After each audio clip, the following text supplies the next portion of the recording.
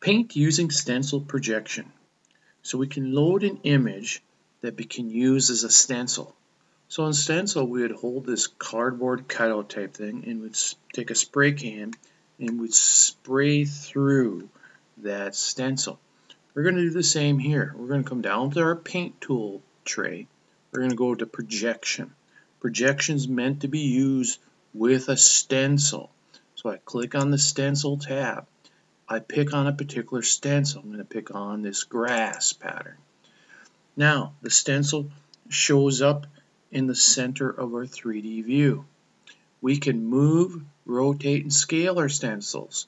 So I can move the stencil by pressing the S button and my middle button down, and I can move my stencil. I can rotate it by holding the S button down, or S for stencil if you will, and I can scale it by pressing the S button down and holding my right button down and moving my mouse back and forth. I'm going to scale it down to here, and now I have my stencil chosen. Now I have, you can see where my brush is, and I'm just going to brush right over the top. I have to have a layer, so as soon as I click and I do not have a layer yet, and I don't, it'll create a layer. I'll say OK, and now all I'm going to do is I'm going to brush right over it. The stencil disappears. I'm going to brush right over it. I'm going to come back. I'm going to brush right over that. All right, so it's all filled in. And then when I am done, I'm going to go to the stencil and turn it off.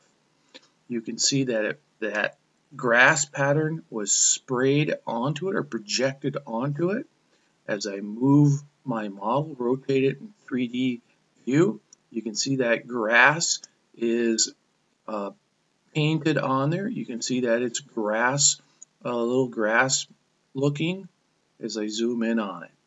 So we can paint using stencil projection tools, and so we have to be in the projection paint mode to do this operation.